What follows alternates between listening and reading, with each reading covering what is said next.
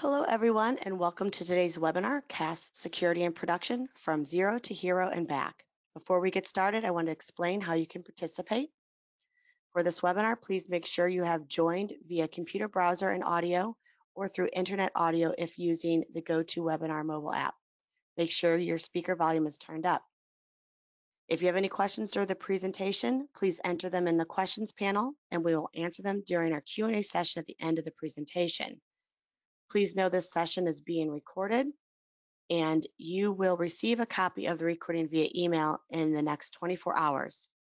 I would now like to introduce our speakers for today, Docker Captain Javier Ramirez, Infrastructure Technical Lead from Hopla Software, and Jim Armstrong, Senior Product Marketing Manager at Docker. Javier and Jim, I will now turn things over. Hi, everybody, and thank you for joining us today. Really excited about this presentation from one of our Docker captains, Javier. It's titled CaaS Security in Production from Zero to Hero. I'll just introduce myself real quick here and then hand it over to Javier. So my name is Jim Armstrong. I'm in product marketing with Docker. I've been with Docker for about 2 years now and work on Docker Enterprise products and Docker Desktop amongst other things. Javier, you want to introduce yourself? Okay, I'm Javier Ramirez. I'm Docker Captain. I work at Hopla Software, which is an integrator for container-based solutions. Mainly, we are probably the biggest partner in Spain for Docker. All right, awesome. Well, Javier, you want to take it away? Okay. Let's continue. We're going to see how to improve security on our container-based solution with our container as a service environment. So we're going to talk about how to improve this security from the beginning of all the components of an enterprise-based solution. So we are going to get into an agenda to see what is going to be our webinar. So we're going to try to secure all the components of our infrastructure because your container as a service will be as secure as the less secure component of our environment. We are going to, in this agenda, we're going to talk about a lot of features that we have on legacy environments because this webinar was prepared with legacy environments in mind, where container-based new applications have now appeared, and most of legacy operations teams have now this kind of new infrastructure to manage. That's why we have this kind of agenda. We're going to go into networking, host security, of course, how to manage the engine, orchestration, images, containers, of course, the communication between all the pieces, and publishing. We are going to talk about how to ensure this security in these new infrastructures based on how we manage or we have been managing this kind of infrastructure in bare metal or virtual machines.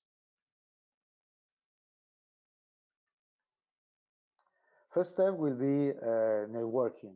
So when we talk about networking, we're going to have these new container-based environments that must coexist with our legacy ones. And of course, we have to take care where in the network our container-based applications are going to live. So from this perspective, we have application components of microservices that are going to interact with external services. This means that we have to choose which network subnets we really need to pods and containers, and of course the service networks that are going to be necessary for publishing applications. And it's very important to ask our network teams the right subnettings to avoid IP address conflicts. Of course, we can use network rules with firewalls, and we can use the firewalls to cluster hosts to manage the networking environment that is going to be, for example, in the control plane for all these environments. But it's true that try to manage containers and port IP address with firewalls is not the way we usually are going to manage this kind of network interactions. We'll see different approaches later for this kind of security. Of course, we can still use VLANs. Environments with VLANs are avoidable, but we get more complex to maintain, and using VLANs will allow us to isolate environments, but it's going to be something that is close to the way the Docker Swarm, for example, manage the kind of network policies that we're going to deploy. One thing that at network level is very, very important is isolate control plane from data plane. But we are not going to use old-fashioned network environment rules, firewalls, for example. Control plane will be the network dedicated to all custom cluster management process. And data plane will be our application-based network.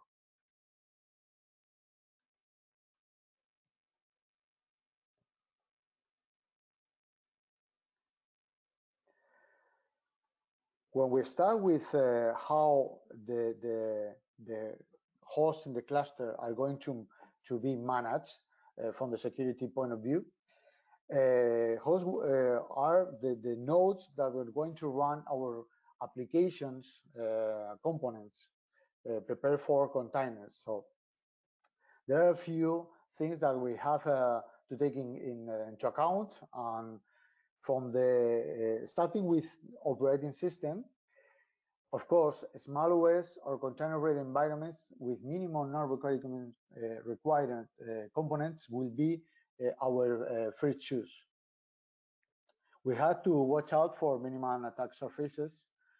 And of course, although this sounds obvious, we have found some customers that usually don't use this kind of preference operating systems or environments, and have a lot of non-required services and applications installed. So use dedicated host with minimum applications installed, just they're really needed to run containers. Some may ask, are there any OS better than others? In fact, there isn't a specific OS for that. But in many cases, you have to use your preferred OS, supported OS, of course, with Docker environment supported version. And it's a good practice to use only the small amount of services, and you can use it with running in containers is better. With this, we will get the smallest attack surface possible. When we get our host, one thing that we have to get in mind is that all users that have access to our cluster host will have the ability to run containers. At this level, users with container engine access will be able to run containers with root access, which means that they can manage and change host resources and configurations. So you must ensure that only required users have access to this host. We have what is called security modes that are Linux security modes. All Linux operating systems have some kind of them. One of them usually use Linux, others use FPArmor by default, and in all of them, we have to avoid disabling this kind of security modules. We're going to mention a lot this kind of security modules because they are part of operating system, but must be integrated with container engine to secure all our environment. We can use C Linux, AppArmor, and SecCom is different because it will secure our syscalls. We have to profile what kind of syscalls we're going to allow in our container-based environments. And security models in general will help us. For example, if someone creates a container with host etcd passw file inside, for example, if we get into that container, we will be able to change user's password, for example, and of course the root password included. But if we use say Linux, Docker Engine is not able to change that kind of file in the host. So securing with C Linux and Linux modules is something very, very important. So don't disable them. Never disable this kind of security modules. And if for some reason we need some special feature, we must configure a profile for them. So this help us to identify what kind of profiles are needed to some kind of application, for example. When we talk about system calls, it's very important to know what kind of system calls our container are going to manage. So by default, the configuration that Docker Engine is going to manage will provide, will only disable 44 syscalls for more than 300. So it's not a problem, and usually will not going to need more than that syscalls enabled syscalls. Okay, but of course, it is needed. We can add some more capabilities, or even use something that is not recommended, but we can use a privilege mode for some of our containers.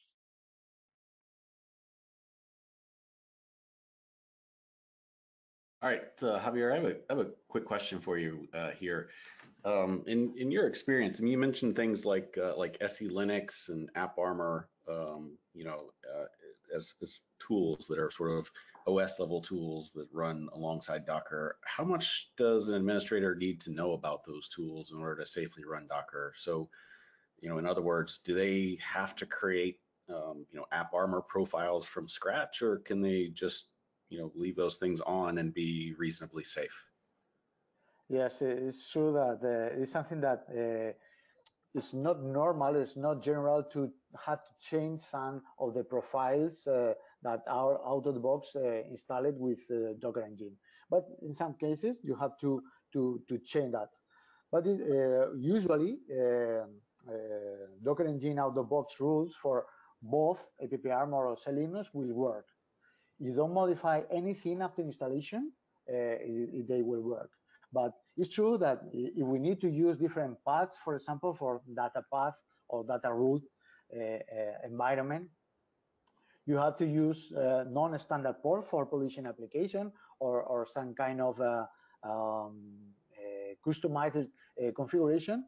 We will have to add, for example, a port, or use take the default profile in Linux and just add the different path for our data root.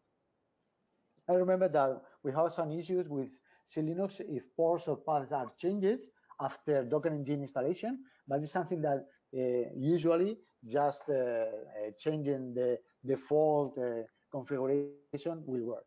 So you don't have to be a genius in C Linux or AppArmor to change this kind of configurations. So don't worry, it's something that is quite easy. All right, great, thanks. We have reached what is called the container runtime. Container runtime is the piece that will manage, create, of course, building, and manage and run containers. If you remember, Docker says will ship and run, and everything is done in the container runtime. So when talking about Docker Enterprise based solutions, securing container runtime will mean secure Docker engine. So the first of all the things that we're going to manage when securing Docker engine, we're going to avoid insecure registries. We're going to avoid any non-TLS access to and from the engine. We're going to prepare your engine to with your own settings to customize all your paths, all your ports if you're needed, all the settings that you're going to use in your environment. By default, everything will work, and by default, everything is secure. But if you need to, for example, change DNS so to not allow the egress traffic, for example, or you're going to use different DNS on your containers, you have to this kind of changes in daemon.json, for example, which is better than use systemd daemon file, for example. We can change, for example, for secure or improve security in our Docker engine, we can change, sorry, DNS settings, we can change CPU limits, we can change, of course, the IP address that we're going to use if we use a multi-homed environment, for example. And we're going to use just one of the interfaces for all the container environment or inter-container communication or bridging. So it's up to you to use a different configuration than the default one, but be sure that the default one is secure enough. Of course, don't use experimental settings in production, which is something that sometimes we have to use for example, when we use to use some metrics exporting. I remember that in the past, but I'm not sure if right now it's in the experimental mode. But try to not use experimental settings in production, which is something that we usually don't do with any other kind of applications. We have talked about the user access to our host. Of course, accessing the host that run the container runtime is a problem. So we have to take care of who access Docker engine configurations, networks, bridges, and of course the sockets. Remember that everyone with root access to our host will be able to change Docker engine and everything. It will be able to run, for example, containers that can change things in your environment. So all the applications are, of course, all the things that you're going to run in your container host must be secure with only access to that engine to the right people who is going to manage this environment. And of course, if we're going to allow remote sockets, remote access to our socket, we're going to use always TLS, something that usually enable or set by hand in the past, but something that usually manage with Docker Enterprise solutions, and something that we're not going to have to configure by hand. We're going to go back to secure modules because we have been talking about security modules in the past with how they manage things in our host. But of course, when we talk about container engine, we're going to talk again about security modules. We will enable the use of security modules with Docker because they have Docker itself has its own profiles, and if we need to create, as we told before, we need to create a new one. We're going to use this integration between Docker engine and these kernel security prepared modules. By default, use this. By default, is not enabled. For example, the use of security C Linux.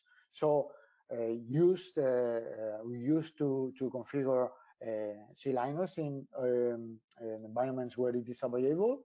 And if we, for some reason, want to or need to avoid this kind of rules, we can use it just for some of special containers. So by default, security Linux must be enabled. And of course, when talking about SecCom, we can bypass all featured syscalls restrictions using what is called privilege mode. But usually don't use this mode unless you know what you're doing, because it allows all system calls and all containers using privilege mode will run without any resource limits. So use it with care. It is better to use and understand what are the required system calls that this container, this special container will need. So we can add only those capabilities. We have added here logging because usually try to isolate or separate logging, a different logging backend for what is the logs about the system and the logs about the engine, or even better, the logs about the containers. Keep in mind that everyone with root access to our environment or with access to all the logs in your environment will read everything between containers. For example, if you have something in your container log regarding some users information, you have to take care who reads that kind of logs. So usually it's good, it's a good practice to isolate system and engine logs from what is in containers. And we have added here sandboxing. Sandboxing is something that it's right now only available in Hyper-V solution in Windows host, but it's true that the newest Docker Engine release will have which is called non-root non-root engine, and will we be able to try to have a not a real sandbox environment because we are not going to isolate with an Hyper-V isolation, for example, which is in Windows that adds a new layer of hypervision between the host kernel and the container kernel. But rootless mode for Docker Engine will allow us to run Docker Engine without having to access root for running this the container runtime. We reached orchestration. Orchestration layer. Orchestration, you know, that is the main component for an enterprise-ready environment. So, of course, if we talk about a container as a service platform, we need to talk about the orchestration component. Orchestrations will manage how containers interact with each other and how to keep them, all these containers running if they fail. But orchestration will also add some security facilities to our deployments, which is very, very important. Docker Enterprise provides both main orchestrators, provides Swarm and Kubernetes on the same cluster environment. So it's very, very easy to manage both if you have your Docker Enterprise environment. Both provide new features that will improve container as a service global infrastructure security. And as we mentioned before, container interaction is one of the main features that orchestration will provide. So both orchestrators will provide high-level isolation that will allow different environments if our applications don't need to mix, and we need to launch our applications on all the components without mixing the way they interact. Swarm, by default, will be isolated, and it will allow us to launch different services and stacks alongside without mixing this interaction. For source isolation, we will need to use which is called collections. A collection is it's a group of objects that will have different in which you will add different roles and capabilities to all the users. On the other hand, Kubernetes will need some extra work with network policies because it was designed with flat networking in mind, but we can get higher level of isolation. For resource isolation, we will use what is called namespaces, different with container-based namespaces. And we can add quotas to limit the maximum usage per namespace, for example. But of course, this is for general use environments. But if we need extra isolation between different teams, or even we're going to even different organizations, we must think different, because we must take care if we're going to use one cluster, for example, we'll deploy one common control plane, but we need to manage different isolated namespaces or collections per groups or per customers, for example. And both architectures, it's true that will provide facilities for isolating even hosts for different purpose or different organizations, which is something that it's included with Docker Enterprise. And of course, other solution will be manage different clusters with this with the multi-cluster environment, which is something that is very new, and it's going to be something that usually people will demand in the future. One thing that usually comes to mind when talking about security in our container-based environment is which is the right way to manage, for example, confidential data, the confidential information that is in our application. For example, users and passwords. Of course, users and passwords require of running or integrating some of our occupation. Are something that we're going to use for integrating components, run some of our components of our application, and of course, it's something that is critical and must be security stored. In fact, secrets require both storing and manage the security when transit. When it's one of these secrets is required in our environment. So the best practice for managing this kind of secrets involve usually that we're not going to store this kind of information in our images. We are not going to use it as environment variable. It's something that you usually see in some examples in internet, but it's not a good practice for production, of course. We can use it in some mountain file during execution. There is something that if someone reaches this host is going to be able to read this secret. It is something that is in our host in clear, for example. And of course, it's preferred to use a separate key value store, which is something that it's by default in Docker Swarm, and Kubernetes will deploy. We are going to be able to deploy these secrets in the key value too. But keep in mind that secrets are not stored encrypted until the latest 1.14 with etcd3. So it's something that we have to keep in mind, and in some cases it's preferred to use a more powerful key value store, an external key value store. But of course, using Docker provided key value store is secure enough. But it's true that we have to disable the access to all non-cluster communication, for example. We're going to use always TLS authentication when access this KView store.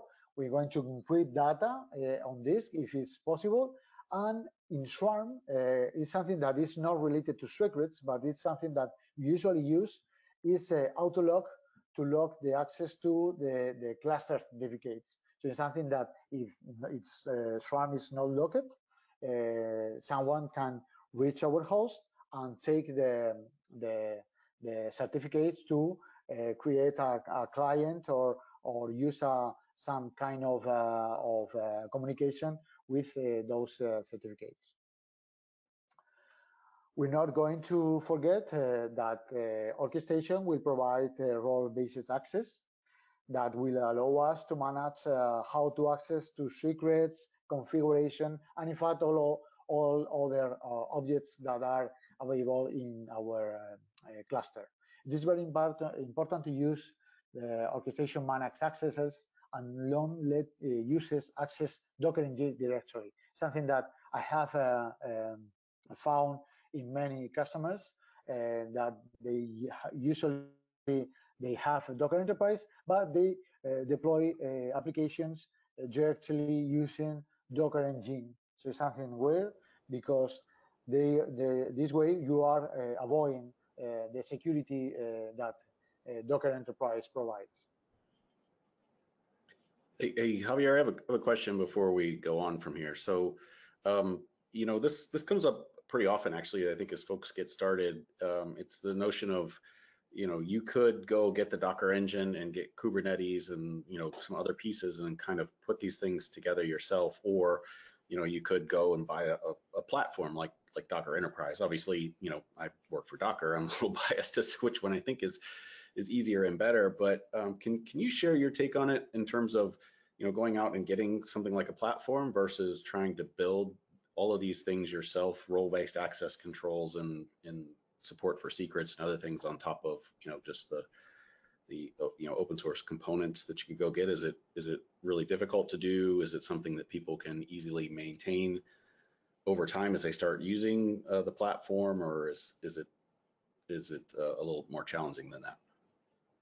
Yeah, it's true that everyone who has once deployed a Kubernetes environment, and of course, if you deploy it with high availability of all of its components, it's something that is not easy. So that's a real good point because some of our out-of-box procedures we have seen or I have read that will teach you how to deploy Kubernetes cluster weren't written with security in mind. It's true. Many of the default settings that they're going to provide in that environment are not secure. So there are a few topics that will improve security when using Kubernetes out of box without Docker Enterprise. The Kubernetes deployment that Docker Enterprise deploys is secure. It's really secure because it provides high availability. In fact, etcd is deployed with high availability, so it's not in terms of security. In terms of availability, it's a real good environment. And in fact, in those out-of-box Kubernetes deployments, some usually they don't use TLS, for example, for API access. They don't use the role-based access for the API. By default, there are some anonymous access that are permitted. Sometimes even kubelet are not protected against other pods that are going to try to interact with different kubelets. So they are not prepared for security, it's true. And I have found some of them even with read-only ports deployed by default. So they are not secure enough for a production environment. And of course, if you want to have a secure environment prepared with security in mind and with both orchestration, Docker Enterprise is something that it fits. It fits, it runs, and it runs secure. Perfect, thanks. We're going to enter in what is the images.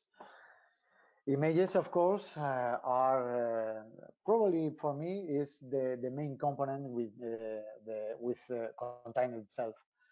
And when we talk about containers, we don't we have to take care of the security in images.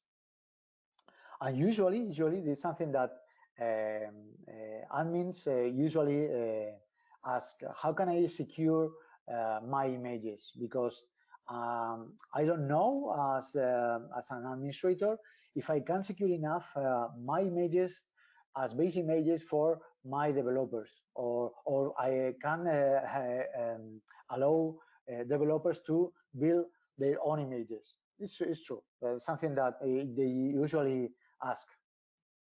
Well, there are many options to ensure security in images. The first one, of course, is talk about the content of the image. First and most important is keeping your environment as small and clean as possible. This is something that it's something obvious, but it's true that this will limit the attack surface, and if only required components are present in your image will be safer than taking a big one with a lot of components you're not going to use, but it fits because it's a template for your organization, for example. When we talk about how the resources that are declared in your images, for example, we're going to look for a solution or an environment where always all the resources are declared. Everything that is going to be used, for example, ports, volume, and of course, which users will run the process inside the container. Everything must be declared. Don't allow that someone is going to have to imagine everything around your image. So it's something that it's if you use if you declare um, use primitives for declaring your resources in your Docker files, someone can quickly read your Docker file and take a good approach at what is going to use in your environment. And of course, using declare a user in your environment is very important because by default, your container will going to use root as default user. So don't allow images without user declaration in its Docker file, for example. We talk about where to store the images, for example, in a very secure way. Of course, we have registries, which is a service where we're going to store images. And always we must store images in a protected and secure registry using authentication and TLS for our communication on that.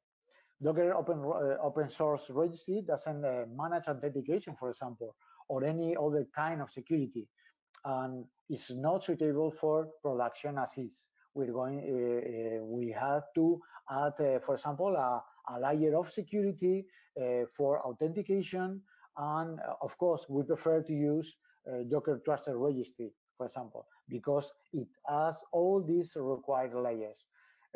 So for enterprise-grade content management, we will use Docker Enterprise with TLS, authentication, and authorization.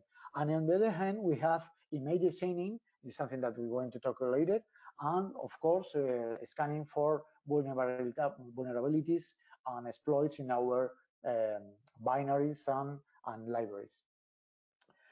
When building our images, and something that usually people ask, we try to start with the smallest image possible because we know that it's going to grow because we're going to add some content. It's true that starting from scratch is always better, but it's harder and needs more practice. But of course, having an image build from scratch with just the binaries that you really need in your for your application, your component of your application, is the best practice that you can have. We usually add automation for building images, and is the key to ensure deployment to production secure transitions when building this kind of images. We usually add access only to CI/CD workflow process to production, and we keep isolated environments in all CI/CD stages. And when building new images, we usually, if we need to enforce security, we can use the image unique digest, which is something that you have to manage, because it's you are forcing, if you're not going to use, for example, image signing, you are forcing to use a unique image. So it's something very, very important, but you will lose some portability of you are catching the evolution, the right evolution of your image. But it's something that will ensure security, of course. Signing is image signing, of course, is based on the update framework, and is something that will ensure that no modified content will reach our production environment. But for us, there are other features that are very, very important too. It adds ownership. So we know that who creates or builds this image. Something that we really appreciate, because we know that we can trust this guy, for example, this team. Something very important. It allows full tracking, which is very important when deploying using CI/CD, because it will ensure that the right workflow has been followed. No one has built an image out of the workflow and this image has reached production, for example. It adds timestamp, will help to freshness, is the next point that we're going to talk. So timestamp is very important, because if we something that we know we don't really like, and something that we usually try to avoid, using latest as tagging. Don't use latest, please. So in case that you add image signing, even if you are using always latest, you will ensure that the latest image will be used, because of this timestamp that is being added using signing. And this is something very important, and we have configured in many of our customer environments. We can disallow running non-signed content in our cluster. That, in this way, no one who tries to exploit our environment using a non-signed image will reach production and can run a container in production. We have mentioned freshness. Freshness is very important, because we usually try to deploy the right image, the right release every time we deploy an application. When using Kubernetes, we can ensure the image freshness using always pull image and mission controller, for example. This way, Kubernetes will always download a fresh image, even if it's really present in our host. So every time we deploy an application, a pod, we know that the latest version of the latest release of our image is going to be deployed. And of course, as we mentioned before, image signing and Docker engine with content trust enabled will ensure this image freshness too. And finally, when we talk about images, we mentioned that image signing and content trust will ensure the ownership and that the content has not been changed. But none of them will provide any validation of what is inside of our images. So for that purpose, we will use image scanning. to look for vulnerabilities on any of our components in our images. So we're going to scan all of the releases of our images, even they are not production, because in some cases, our developers are going to deploy or build an image and use it for as base for other images, for example. So we're going to try to scan all the images that reach our registry. And of course, we can't allow non-scanning the images in production, because in that case we are not sure if it's not going to be or there isn't any vulnerability present on them. Yeah, Javier, this reminds me too.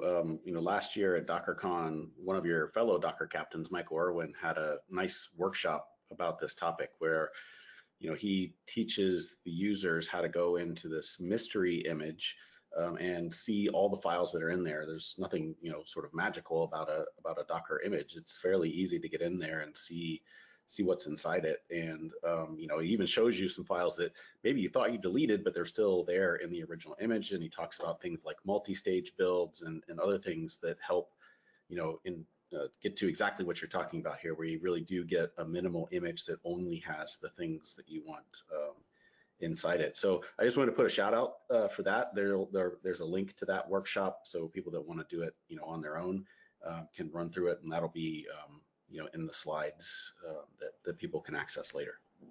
Yeah, I remember that session. It was great. And one thing that reminds me when talking about multi-state builds is when in production you get a host where there are a lot of compilers and debugging binaries. It's something weird because we don't usually, unless we are in pre-production or even better in development stages, we are not going to deploy a virtual machine with an application with compilers in that host. So it's something that reminds me of the old bare metal and virtual machines environment. So multi-staging is something that will ensure that only required components will going to be present in our image. So it's something that we must use, and of course, it will avoid any compiler or library that is not required just for building the image and is not required for running our application.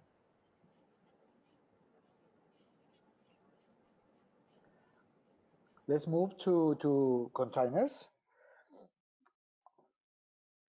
Of course, usually people ask us if containers are secure. Well, in fact, containers are secure by default because they were created with isolation in mind. So we add to containers some layers of isolation.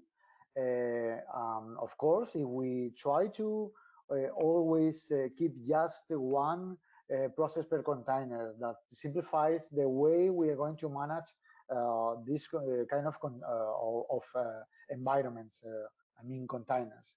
If we use the well-known process isolation based on kernel namespace, on C groups, and of course, if we have everything around the container itself isolated, I mean, we are not going to use the host file system, we are not going to use host namespaces, of course. We are going to run our container with control group isolation, with limited CPU, memory, I/O. We are going to be sure that our container is running secure. So if we take a look at how they are, how containers are deployed in our host, they are just processed with layers of isolation. So in fact, out of box are more secure than just that process running in our environment. Here we're going to talk about capabilities because, of course, this process will run isolated, and there are many system calls that we talked before that our process is going to run or going um, to um, to execute in our system. You know that by default Docker Enterprise, or sorry, the container engine, Docker engine will going to avoid 44 of the most unsecure of these system calls. Of course, we can add capabilities to our container if the whole ones are not enough. But keep in mind that adding capability is something that you must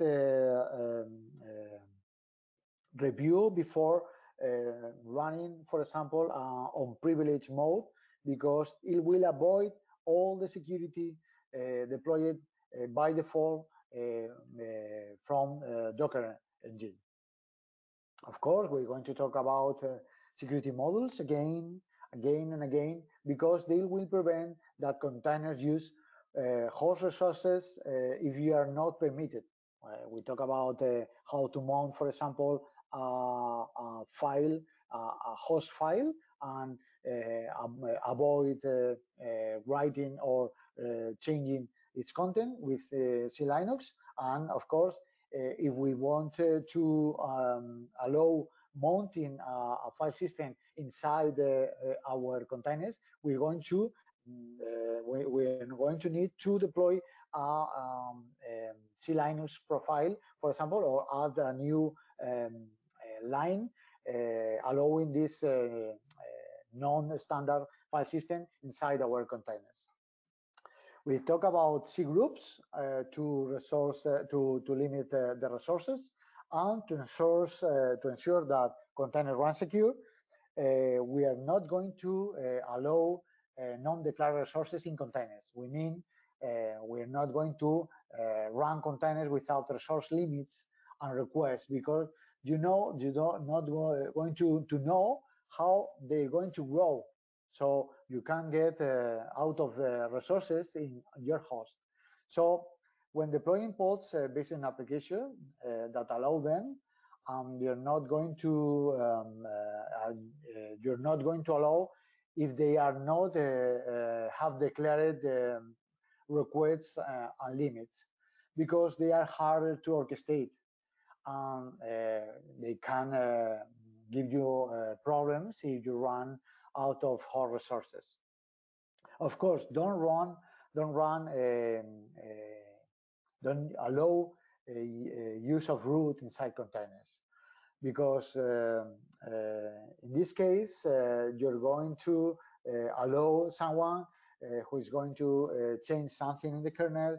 You're going to run a process with multiple. You can change the users IDs of their process inside the container, and of course you're going to be able to run privileged ports, something that by default you're not going to allow.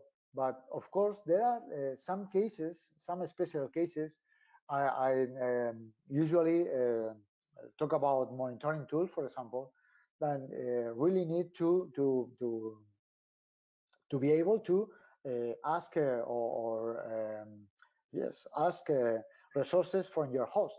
So you need to use host namespaces, for example. But it's something that we usually run in just in read-only mode. But take care of containers that run with root inside as user. And of course, if you need to use root or map users for a special purpose in containers, you can use what is called user namespaces.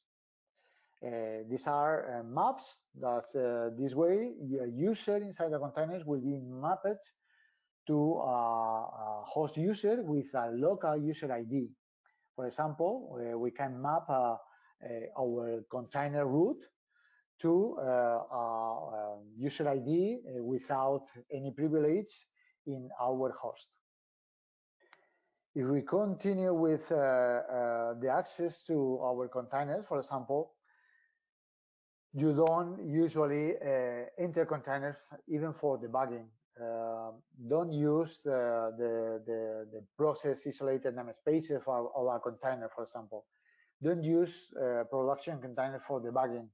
There are other methods or stages in our pipeline for this kind of processors. And of course, we can use application instrumentation on APMs for this kind of debugging.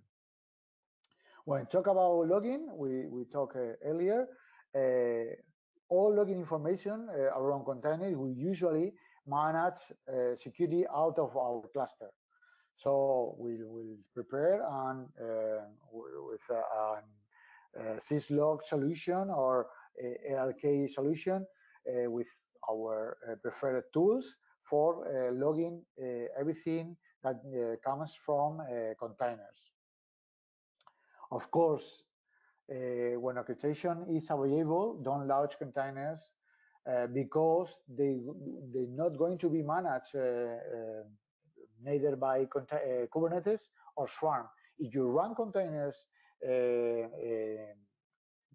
with using Docker Run or Docker Container Run, you're not going to be able to manage those containers inside the orchestration. In fact, you're not going to even see them. So if you use your Docker enterprise environment without administration privileges. We usually add helpful metadata information to containers with the owner, the release information, and everything that in general can be useful in case of failure. So it's good. It's a good practice to add metadata information to that host kind of resources. When we talk about host resources, of course. We only require, we're not going to dispose anything else than required ports or service components. Don't export ports that shouldn't be accessible. And of course, don't use host local resources because they share host information and aren't prepared for portability. If you use a file that is only available in one of the hosts, is not going to be available on other ones. So only use host resources if they are strictly required.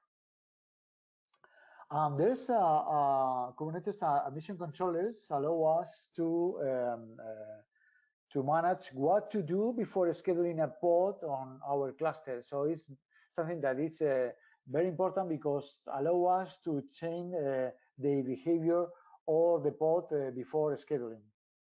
There are some very important ones. I usually use always pull images that enforce the image pulling before scheduling any pod in our cluster.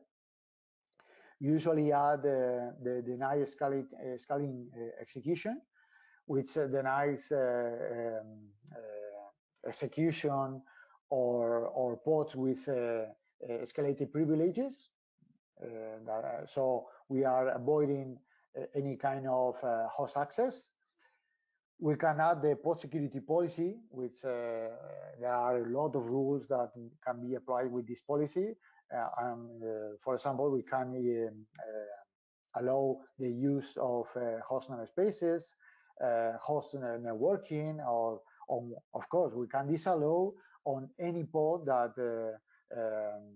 have some kind of label.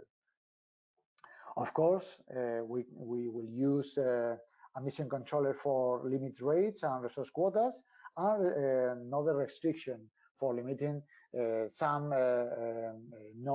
pods to only be able to run on a specific kubelets. And of course, containers isolation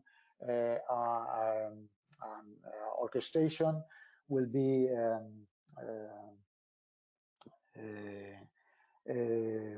improve with orchestration.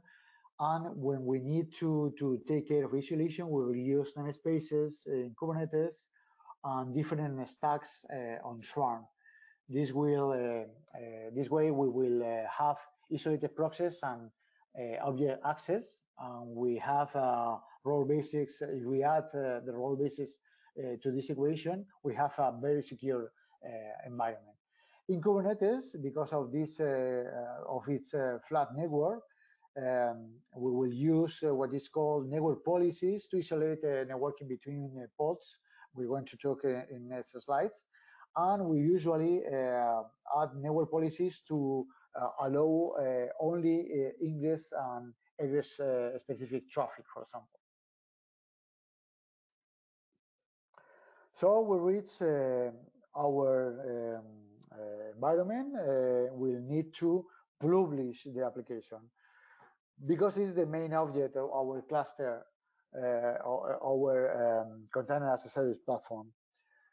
We need to provide services to our internal or external customers, and some days the security we're going to review right now is about the way we are going to publish. So the first question is going to be what to publish. Of course, we're going to publish only the components that are really required to be able in our environment. So don't publish application components unless they are really, really required. How to publish? Well, both orchestrators will provide the facilities to publish our components. We have what is called router mesh, same as node port services in Kubernetes world. We can use, of course, the load balancer services if we are deploying in a cloud environment, but the preferred way of publishing is using ingress-like resources because it's a unique point of publishing, which is really good to manage. It's simplest to manage, and we can, if we need some isolation regarding the way we are going to publish between different organizations, for example, we can deploy different ingress controllers. So ingress controllers and interlock are the same kind of dynamic reconfigured load balancing environment, and in fact are the better management, the better way of publish application in our container as a service environment. And as we mentioned before, if we need real isolation between the deployments, we're going to deploy stacks on isolated networks and collections. If we use Swarm, this is something that is by default. And we are going to use network policies and namespaces in the Kubernetes world. And of course, if an additional layer of isolation is required, for example, in multi-tenant environments, you can use the multiplayer ingress controllers, for example, on different namespaces, of course. And in used Swarm, Swarm isolation will be based on deployment of a specific networks and collection. And if we use role-based access, multi-tenant environments will be allowed if we use the Docker Swarm based orchestration.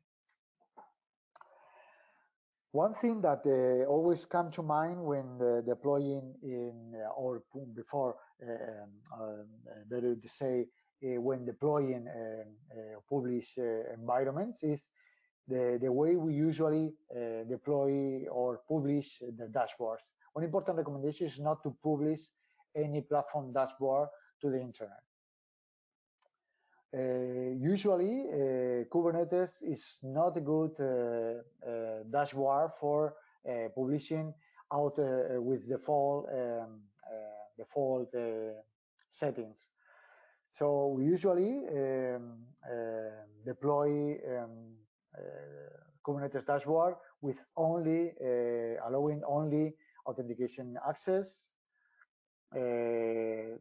deploying with using a secure a service account with very limited access, and use role-based access to all resources that have been published inside the Kubernetes dashboard.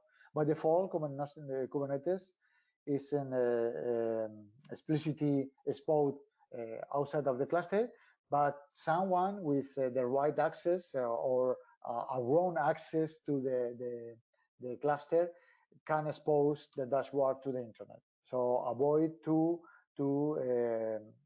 allow non or very or secure users to access the cluster. And of course, when we talk about how the different components interact with each other, the way that all the application of the application components are going to talk is something that is more related to the what is usually called the east-west traffic in our cluster. Docker Swarm by default will deploy all each stack on each isolated network and will only expose what we have declared. So by default, only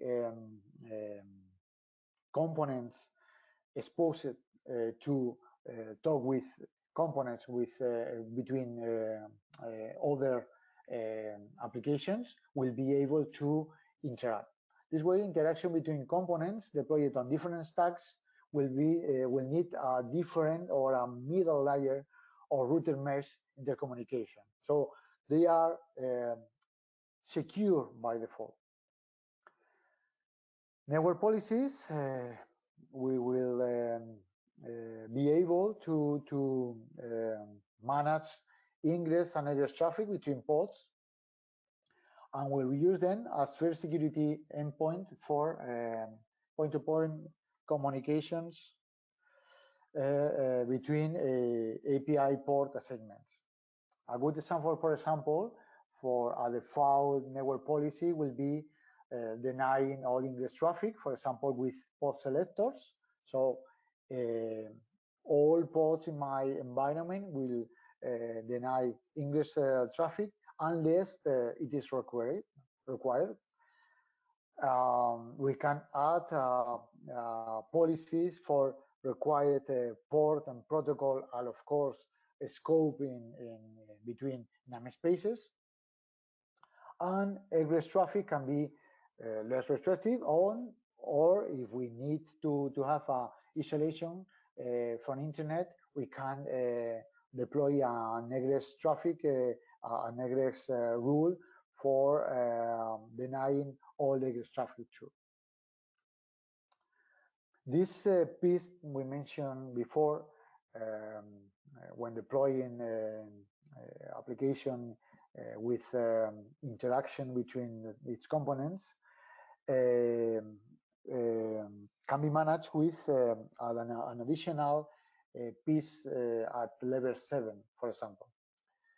This means that applications that will require authentication and authorization, for example, to talk with between each other, will have a new piece available. For example, we can use API management or service mesh. There are different approaches for same kind of problem. API management will add a new intercommunication service between instances, and of course require more work for more management. And service mesh, on the other hand, is the new model of dynamic intercommunication. In both cases, we will use TLS for inter-service communication, but in the main difference between them, we rely on how to implement this piece. While API management will require manual configuration on backends and interactions, Service Mesh will provide the tooling for dynamic configuration of these pieces. For example, use sidecar proxies and instructions. That will ensure that all traffic will be proxied for better performance and security.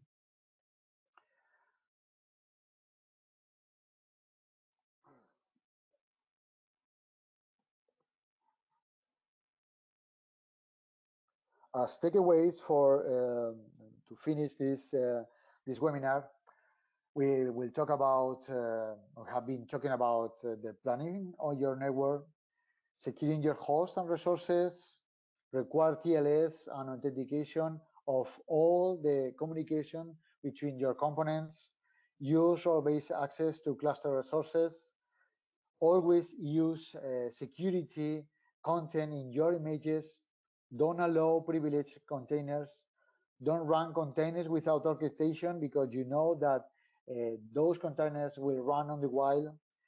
Isolate the stacks and deployments using the orchestration tooling. Use ingress controllers because they provide a single point of access control and they are easier to manage. And use service mesh for intercommunication and this way you will have TLS by default and secure communication in your deployments. And of course, the most important thing is that you don't really need to be paranoid in security because your environment will probably be secure by default, but know the risks and manage them with the tools that you have at hand, and knowing that you have a lot of tools to be able to manage security in your container as a service platform is the best way to allow any risk in your platform. Thank you. All right. Do you have something? Yeah. Thanks again. That was awesome. That was very thorough, and I really appreciate you covering those things. Do want to point out again, there's a few additional links here for some additional resources. There is of course, a series of webinars that the Docker produces that you can go to if you want to get some additional information and get some additional details about the Docker Enterprise platform itself. Javier, I think mentioned this once, but there is a tool called Docker Bench you can get. It's a free tool to do some analysis of your Docker security settings. So I encourage people to check that out. If you want to get more hands-on training, we also offer security classes. And then in the deck itself, for people that want to download the presentation, there is another page that has a full set of references and links to a number of other places that Javier was gracious enough to put together for everybody. So I encourage you to grab that and go through some of those links as well, including the link to the workshop, the DockerCon workshop about images and things like that we talked about earlier. So that'll wrap up the webinar. Appreciate it. Thanks. We'll take some questions. Thanks all. Yes, thank you, Javier and Jim. Let's now go ahead and open up to Q&A. I saw some questions coming in during the presentation. If you haven't typed any in, now's the time to do so. Just go on over to that questions window and drop your questions in there, and we can have Javier and Jim take those for you. Javier, I'll go ahead and turn over to you. Do you see some questions that you can start answering? Yes. I will try to start with the first ones that were more related to the security models. I remember that someone asked about the profiles when I say that Docker will provide some profiles for each secure module. That's okay. That's right. There are we have been talking about SecCom, and Docker provides some of the capabilities that are not allowed. So it's something that we can change. That's a kind of profile. We have been talking about App Armor, and in fact, we can add or use our customized profile for some container, some specific container. I can give you a link if you want, because there's in Docker documentation how to use a specific profile for App Armor, and in fact, there are some examples of how to use binded host volumes on your containers when security, sorry, C-Linux is enabled. So it's another way of profiling your security models. So as I told you, Docker provides some default profiles for each of the security models that are enabled, or you can or should enable on your environment. The second question I have seen is about logging. Someone asked if it's a good idea to have a different, or at least a remote source, a remote destination for our logging. In fact, it's something that you should use, because having a centralized environment for just a few nodes, for example, is something that someone can ask, do you really need it? But when you deploy a cluster with maybe 100 of nodes, it's very, very important to have a common reference for all your logging. And we usually recommend use different levels of security in logging, because there are logs related to your OS, your operating system. There are logs related to your cluster environment. I mean, Docker engine and Swarm environment or Kubernetes. So we can isolate from if we have different teams working with different kind of issues or problems in our environment. And of course, we can even isolate container logging, because our logs can use a different destination for our logging, or we have to be ensured that only people will going to work with our application, we have access to this kind of logging. So in fact, it's a good recommendation to use different logins, or at least if you use the same platform for all your environments, have isolated access to different kind of logins. I have seen a question about if serving mesh will allow us or add more security in some. It's because that this question came from the beginning of the webinar. I'm sure that I have covered some of the main features of service mesh regarding to security, but we can review it very quick. Service mesh will provide security out of box. So if we haven't, if our developers haven't taken it into account when talking about tunneling, authentication, isolation between networks. So it's true that service mesh out of box will add some security that maybe our developers haven't taken when they deploy their application. So it's something that is going to be very useful in our environment. Some people, it's true, that have asked about how to ensure security in images.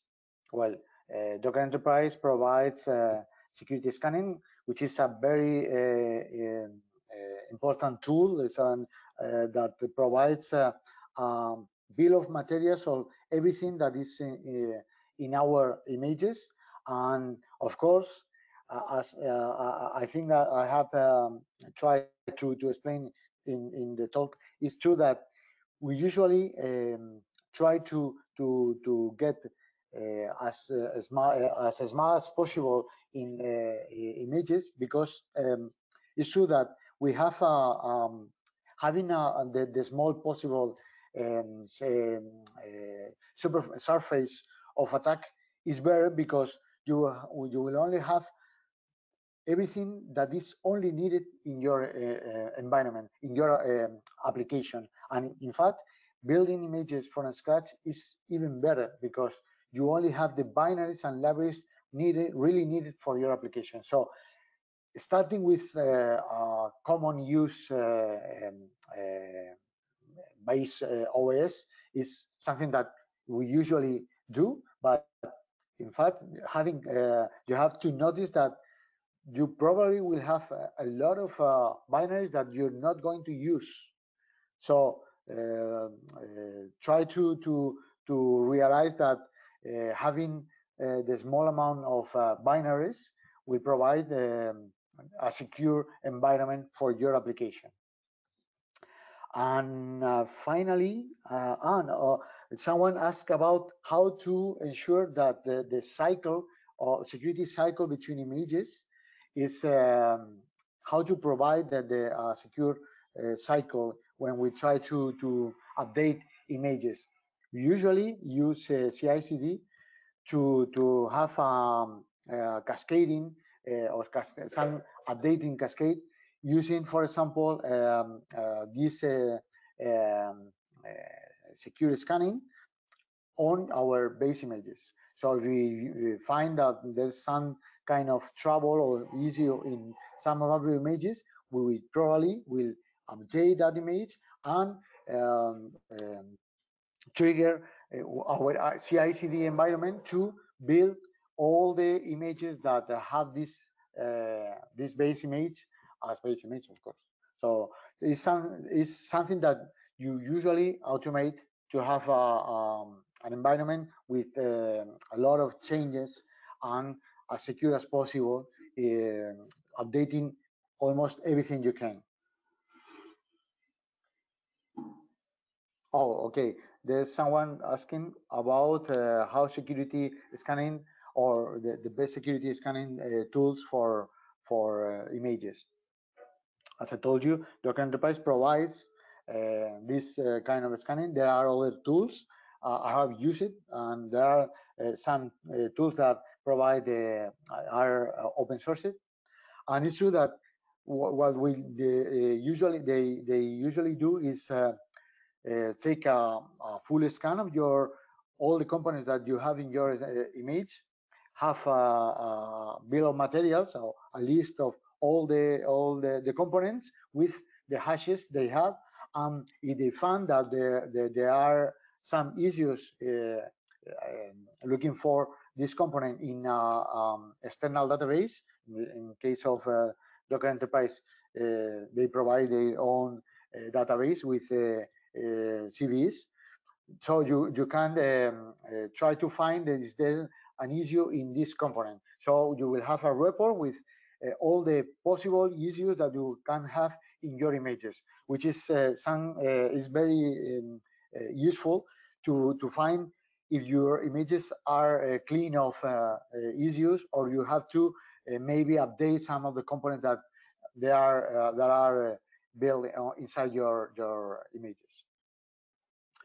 I can't see any other question. I think Yeah, that I have. Yeah, I think you hit all of them, Javier. So we thank you all for your great questions. If there's any, coming in, we'll record those and make sure we get those responded back to you. However, at this point, this does conclude our webinar. So again, I want to thank you all for joining us. Thank you for the great questions. And of course, thank you to our speaker today, Javier Ramirez.